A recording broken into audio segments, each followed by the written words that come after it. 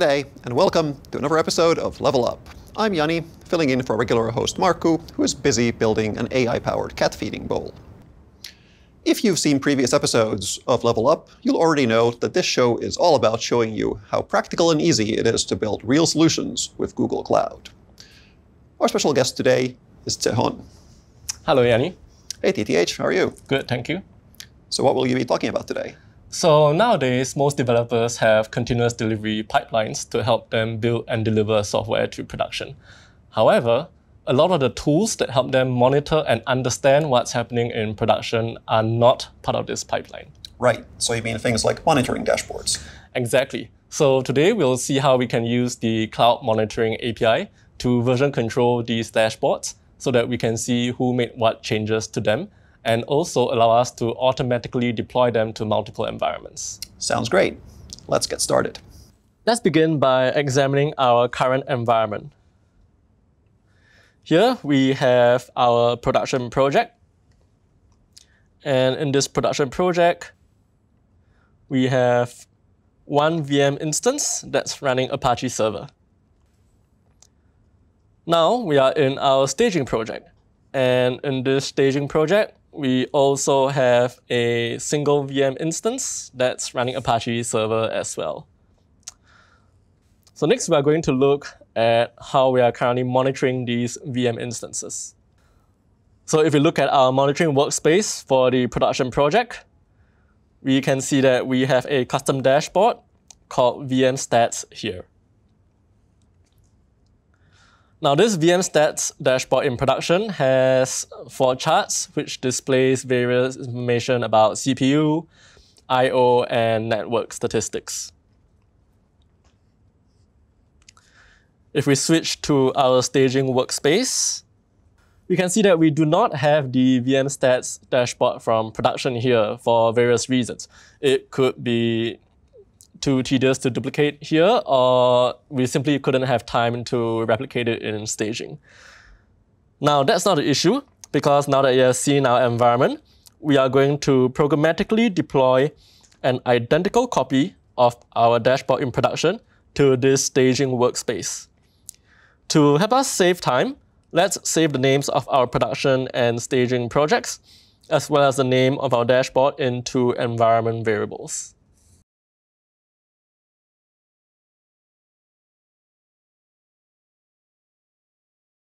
Now that we have done that, let's get the JSON representation of the dashboard with our Cloud Monitoring API and save it to a file. There are 2 ways you can do this, either by issuing a curl command to the API directly, or by using the gcloud command line integration. In this video, we'll be using the gcloud command line integration. Now that we have done that, let's take a look at our dashboard definition. So as you can see, this is the JSON definition of our production dashboard. We have the display name, VM Stats.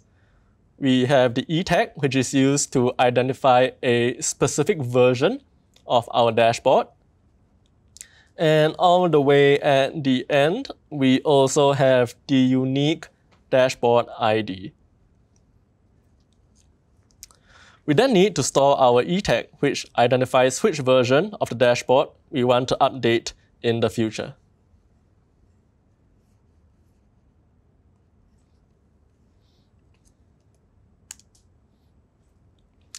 Now that we have done that, let's remove the E tag from the template and also parameterize the project ID from our file so that it becomes a generic JSON template.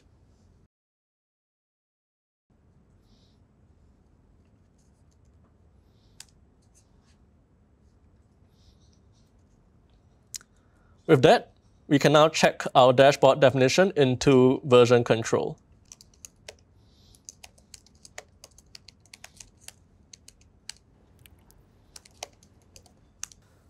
Now that our production dashboards are safely in version control, let's programmatically recreate them in our staging environment. First, let's change our current project in Cloud Shell to our staging project. Next, let us replace the project ID with our staging project ID.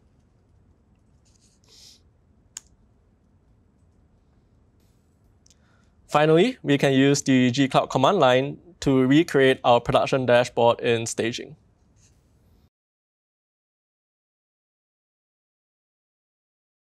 With that complete, we can go back to our staging workspace. And if we refresh the page, we can see that the VM stats dashboard from production has been programmatically recreated here. Now, because this is done programmatically, you can see how easy it is to script and repeat this across all of our different environments. We are in a good state now, so let's make some modifications to our dashboards that we want to try out. And because it's all stored in version control, we can now safely experiment with this in staging beforehand. So let's say that I want to add an additional metric to this chart. Apart from received bytes, I also want to see all of the bytes that were sent. So I've been tinkering with this new dashboard in staging, and I think I'm happy with the changes. And I'm done with experimenting right now. So let's get the new updated definition of our dashboards.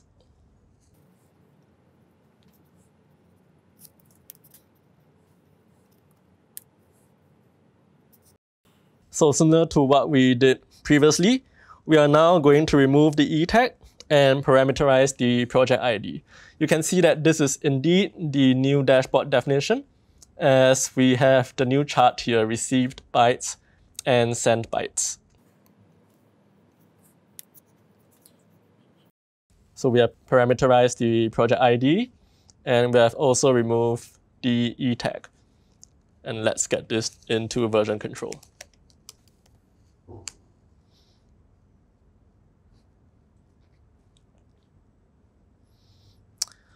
We have now successfully checked in our changes into version control so that we can easily see what were the changes that were made and who made those changes. We can even roll back to a previous version of the dashboard now if we needed to. With that, let's update our production dashboard with the changes that we have been experimenting with. We need to specify which dashboard we want to update.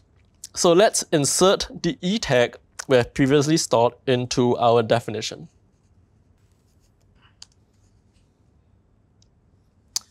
So as you can see here, the previous E tag which we have saved has now been inserted in our dashboard definition.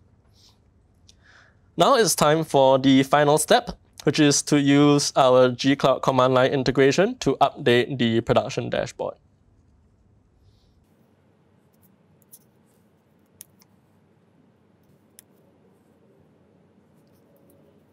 And that's done.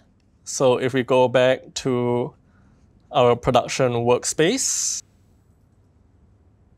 and we click into VM stats, you can see that the changes that we have been experimenting with in staging to display the number of bytes sent have now been successfully replicated in production. Because all of our dashboard definitions are now version controlled, we can easily get an audit trail of changes that were made, and also easily roll back to previous versions. You can now spin up multiple copies of the dashboards across multiple workspaces without having to manually copy them through the user interface as well. Thanks, TTH, for helping us build more robust dashboards. No problem, Yanni. If you like what you're seeing today, subscribe to Level Up, and take a look at the link below for more information about the Cloud Monitoring Dashboards API. Until the next episode of Level Up, see you.